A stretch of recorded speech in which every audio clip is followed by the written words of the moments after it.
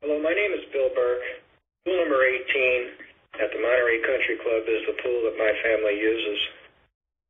The before photos that you will see in this slideshow show a pool that was bathed in shade from the trees. 6 trees were removed as part of the pool renovation, and every plant, flower, bush, shrub, grass, and other flora was ripped up and replaced with concrete, dirt, rocks, cactus, and stick plants. What we now have is almost no shade at the pool, and it's often impossible to sit around the pool because of the searing desert heat. Photos and homeowner observations prove that there was no damage to the decks, walls, and fences from tree roots. Palm trees simply do not have invasive roots. The trees and flora were removed instead to make room for a more concrete deck area, which is a complete waste given the low homeowner usage at that pool.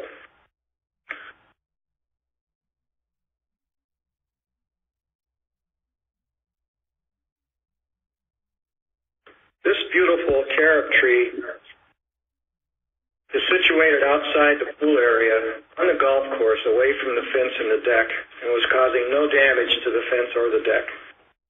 If the board was concerned that it had a significant root structure, that could have been easily mitigated with root barriers and other established techniques. There was simply no reason to cut that tree down.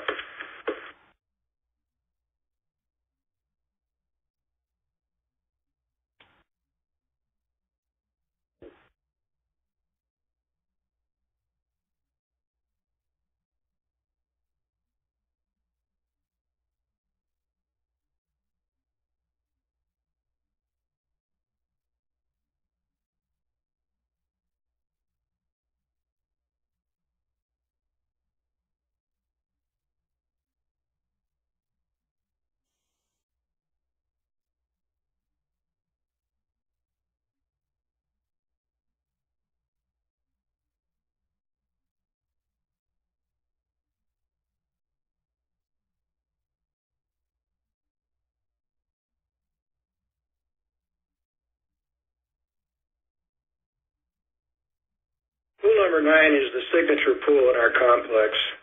It's the first pool you see when you enter the complex. 9 beautiful trees were removed around this pool, along with everything that is the color green. Even the arborist hired by the board recommended that the 2 beautiful carob trees along the street should be retained. Instead, bulldozers leveled the lush mounds of grass outside the pool fence and replaced it with ugly red composite dirt. It now has a Mars appearance and projects heat. The beautiful flora inside the pool fence was replaced with concrete, rocks, dirt, and stick plants. All shade and privacy enjoyed by the homeowners who used that pool has been lost. The board claims that the mounds of grass outside the pool fence caused water runoff into the street. Assuming that was the case, the solution was to change irrigation practices. If your home is infected with termites, you eradicate the termites. You don't burn down the home. These mounds outside the fence area are seen throughout the complex. This pool now would not be found suitable at a cheap motel.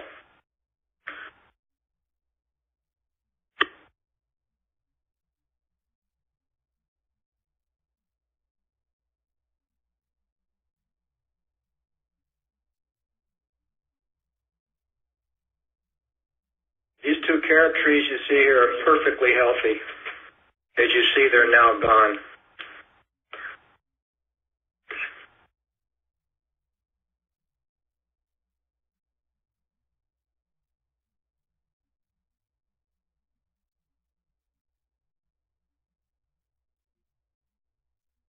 The story for pool number 3 is the same as the story for pools 18 and 9. I'll let the photos speak for themselves.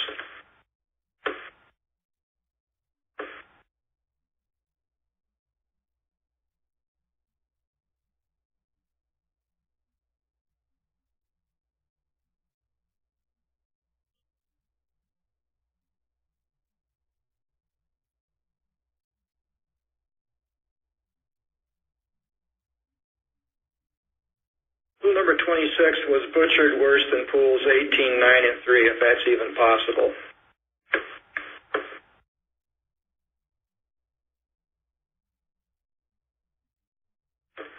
There was absolutely no basis for the removal of these beautiful towering palm trees located outside the pool complex. Those trees signified what is unique about the Monterey Country Club and what attracted so many of us to purchase homes in this development.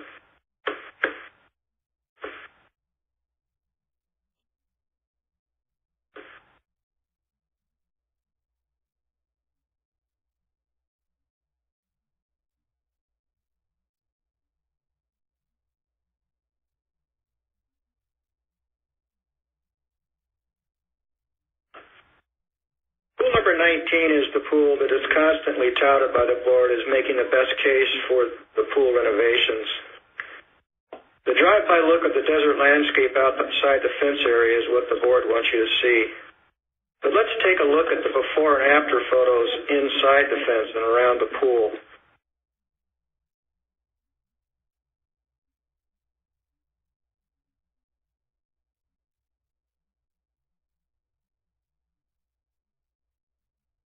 The neighbors loved the trees and plants around the pool because they provided beauty and shade. They also shielded from view an ugly towering chain-link fence that was constructed to ward off golf balls. The neighbors begged the board to leave these trees in place and use as a template for the renovation, the modest renovation completed at pool number 14, which you'll see in a moment. The board ignored their pleas and removed the trees and plants. Here you see that chain-link fence that is now clearly visible and was shielded by the trees, as you can see here.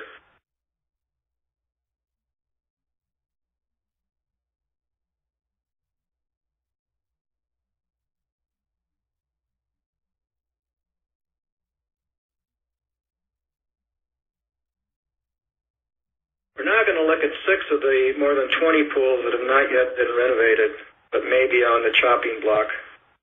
As you look at these non-renovated pools, imagine what they would look like if they were renovated using the same template as the renovated pools you've just seen. Keep in mind that almost all 37 pools in the complex have the same pool deck area, which is 9 feet from the edge of the concrete to the pool coping right at the pool. So for these pools, the deck area must be expanded, and all trees, plants, shrubs, flowers, and grass that get in the way must be removed and replaced with concrete, deck, dirt, rocks, cactus, and stick plants, just like the pools 18, 9, 3, 26, and 19. Your pool could be next, so look at these photos carefully, please.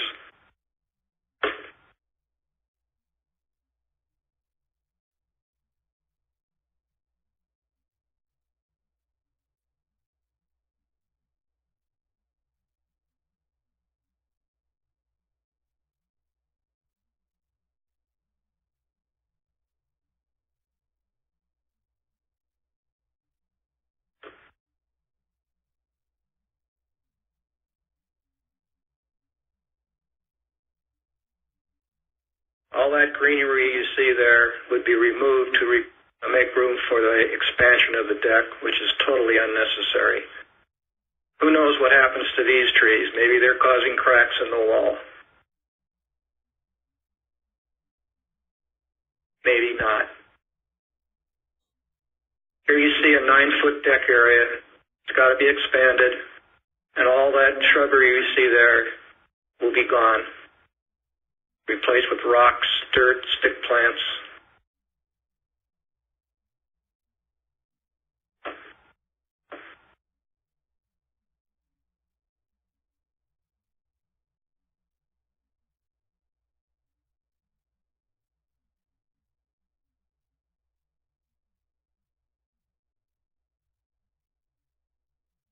Here's an example of a mound like the mound we saw at pool number 9. So all the trees you see in this photo have to be removed, and these beautiful grassy mounds must be bulldozed flat and replaced with red composite, just like pool number 9.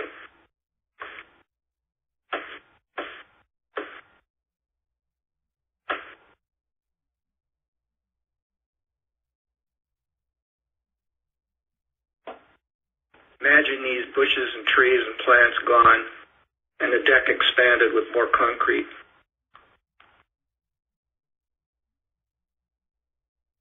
I don't see how anyone can find that acceptable. For water conservation, these trees you see here in that lush grassy area should be removed and replaced with desert landscape.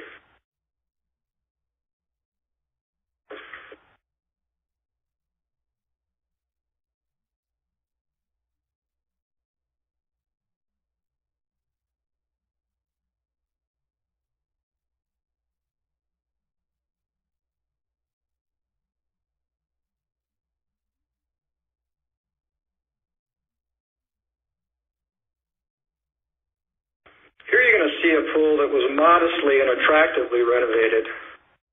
And the pool number 19 homeowners begged the board to renovate their pool using this as a model. Their request was rejected. Notice in this renovation that the trees were left in place and the beautiful shrubs and bushes.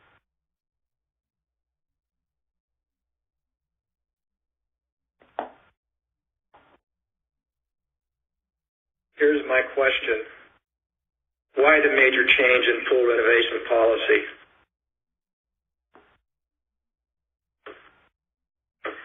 I want to talk for just a moment about the pool number 26 walkway that you've heard about. This walkway was built on common area solely to benefit 4 homes, including a home that's owned by a director. The homeowner association paid for the construction of this walkway. We're told the director did not vote to approve the project, and I have no reason to doubt this claim.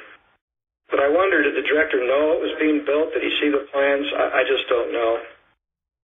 The walkway was approved allegedly because the grass you see here was unsafe for the 4 homeowners to walk on.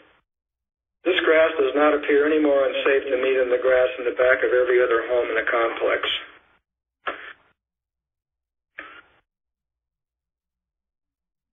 Here you see the walkway. Well, it got noticed by a homeowner and was called to the attention of the homeowners association. Trish Forte, the homeowner general manager, corrected the walkway and stated an obvious design error had occurred. So the walkway is extended at each end to make it appear it's for all homeowners.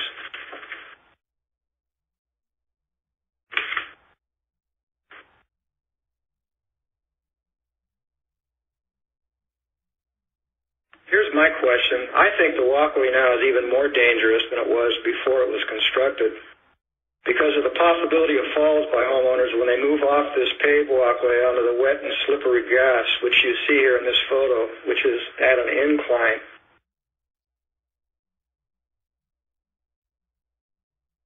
Same thing at this end of the walkway. That appears to me to be totally unsafe. So if a homeowner is walking along this walkway and not paying attention, maybe looking back, talking to a friend, and steps on this grass, which is on an incline, and it's slippery and wet, he or she is going to have their feet pulled off from under them. They're going to fall backwards and crack their head on that deck. I just think this is unsafe and needs to be remedied by the Homeowners Association soon. Thank you very much for your attention to this presentation.